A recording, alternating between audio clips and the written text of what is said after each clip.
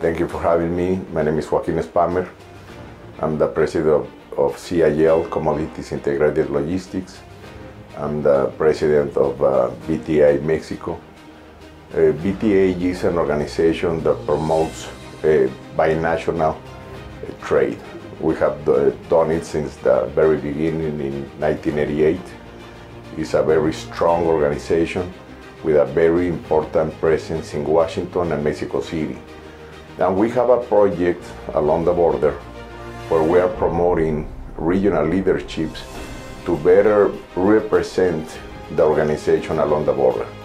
We have very strong, very important leaders from Matamoros all the way to San Diego. We are very proud to have very important people like Sam Valle, Eduardo Garza, Carlos Canales, Eduardo Costa, and many others that have made trade between Mexico, US, and Canada better through the years.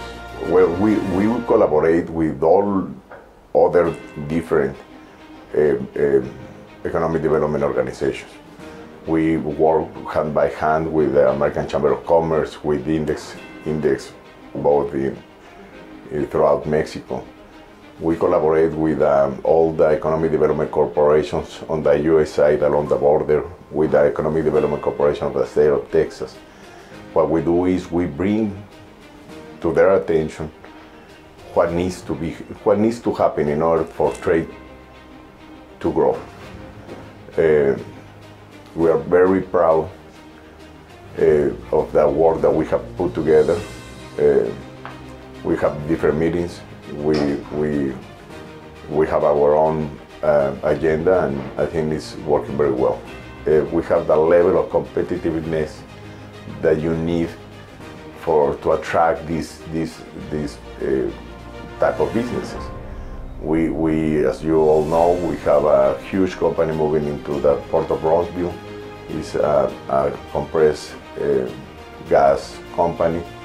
It's something that the Governor of Texas was promoting for a long time. We have a Tesla moving to Monterrey.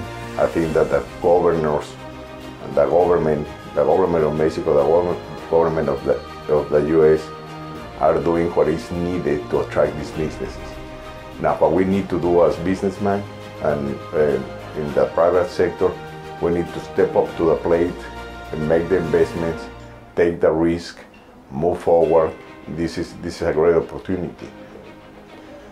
I think we have a unique area where you have three states on the Mexican side and one on the US side that are our own economic region.